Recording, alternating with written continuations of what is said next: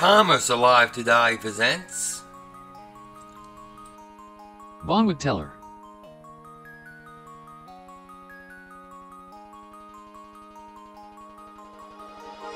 In the late 1880s, Paul Bonwit opened a small millinery shop at 6th Avenue and 18th Street in Manhattan's Ladies' Mile shopping district. In 1895, which the company often referred to as the year it was founded, Bonwit opened another store on 6th Avenue just 4 blocks uptown. When Bonwit's original business failed, Bonwit bought out his partner and opened a new store with Edmund D. Teller in 1898 on 23rd Street between 5th and 6th Avenues. The firm was incorporated in 1907 as Bonwit Teller and Company, and in 1911 relocated yet again, this time to the corner of 5th Avenue and 38th Street. They announced that this new location would provide consumers with an uncommon display of wearing apparel from foreign and domestic sources, which will appeal to those who desire the unusual and exclusive at moderate prices. In 1930, with the retail trade in New York City moving uptown, the store moved again, this time to a new address on 5th Avenue. Bonwit took up residence in the former Stewart & Company building at 56th Street, which would remain the company's flagship store for nearly 50 years. The building had been designed by the architectural firm Warren & Wetmore in 1929 and redesigned the next year by Elie Jacques Kahn for Bonwit. The company, in need of capital, partnered with noted financier Floyd Odlum.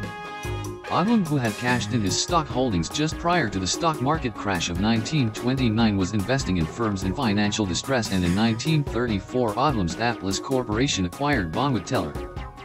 Odlum's wife Hortense, who had already been serving as a consultant, was named president of Bonwit Teller in 1938, making her the first female president of a major department store in the United States. The Odlums also retained a connection to the firm's founding family, naming Paul Bonwit's son Walter Bonwit as vice president and general manager.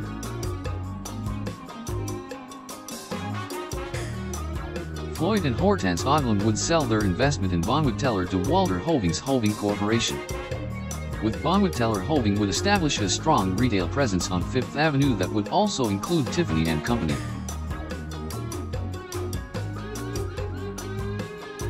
According to Fintan O'Toole, writing in a New York Review of Books in the mid-20th century, the artists Jasper Johns, Robert Rauschenberg and Andy Warhol all worked at Bonwit Teller as window dressers, creating window displays. The company would undergo another ownership change just 10 years later with the acquisition of Bonwit by Genesco in 1956. At the time, Genesco was a large conglomerate operating 64 apparel and retail companies. While Genesco's portfolio included other upscale brands including Henri Bendel, the company was largely known as a shoe retailer.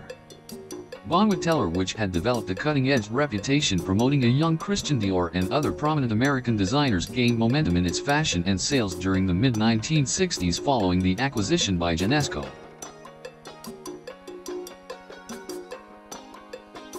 Bonwit Teller had started to expand as early as 1935 when it opened a season branch in Palm Beach. Then in 1941 it opened a full-time branch in White Plains.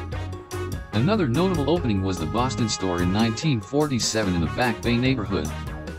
By the 1960s there were stores operating in New York, White Plains, Boston, Chicago, Philadelphia, Cleveland, as well as small resort shops in Miami and Palm Beach.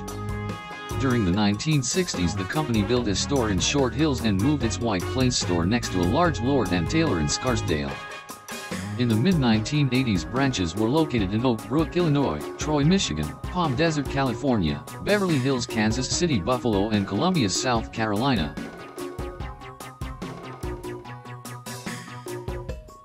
From the mid-1970s to late 1980s, Bonwit competed head-on with Pierre Sachs' 5th Avenue, retaining a role on the development of fashion and design, most notably helping to launch the career of Calvin Klein.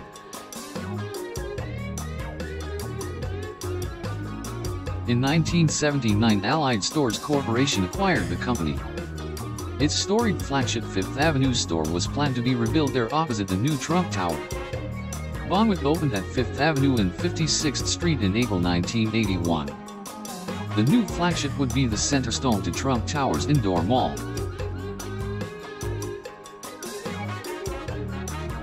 In 1987, Allied Stores Corporation sold Bonwit Teller for $101 million to Hooker Corporation, an Australian business.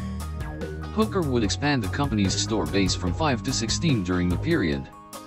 In 1990, Bonwit was put on the auction block after the owner filed Chapter 11 bankruptcy.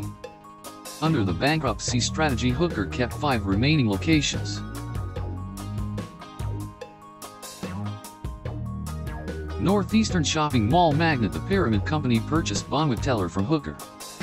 They opened a store at the then soon-to-open Carousel Center complex in Syracuse, New York.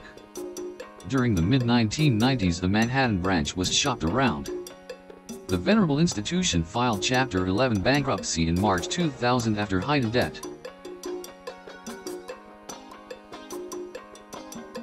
In 2005, River West Brands, a Chicago-based brand revitalization company, announced it had formed Avenue Brands LLC to bring back Bonwit Teller.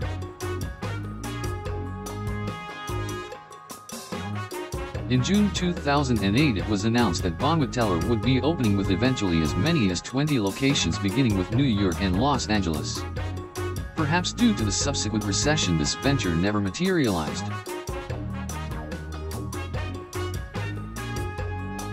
In March 2020, it was announced that NBT Holdings, a subsidiary of SUGAR23, had acquired the rights to the brand and were planning a relaunched retail department stores, online retail department store services, retail store services, and a mail order catalog service.